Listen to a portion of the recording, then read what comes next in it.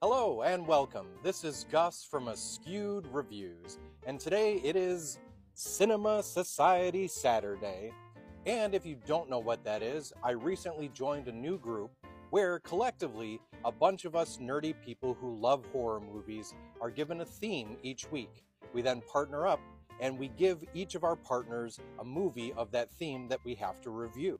So this week's theme was horror movies with a winter setting. And my partner for today is...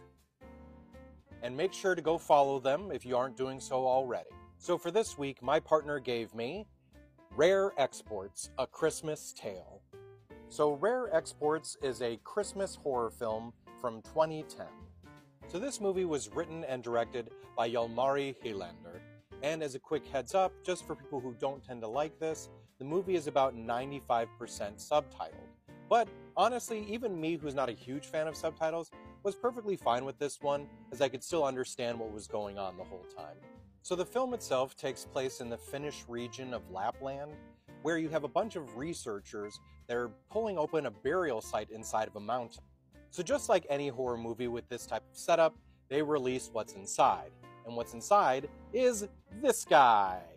And we are quickly led to believe that that individual happens to be Santa Claus. Now, while all of that is going on, we also meet some of our other characters, including our main character, Pitari, this child right here, along with his friend Juuso. Now, Pitari seems to be the only one who knows what's going on, believing that Santa Claus is real and is here to try and murder everyone. Now, aside from the kids, you also have Pitari's father and some of the other locals, who all of them are reindeer hunters, and something seems to be happening to all of the reindeer. Clearly Santa is doing something.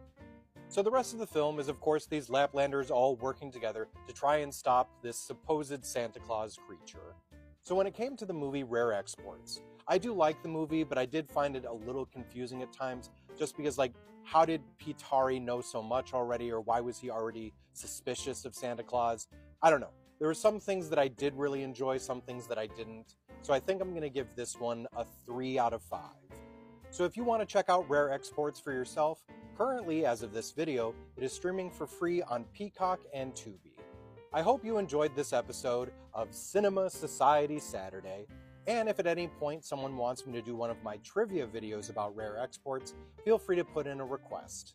So feel free to check back in next week, where hopefully I'll have another Cinema Society Saturday film, but in the meantime, check out my other Askewed reviews, and hopefully you too will become an Askewed viewer.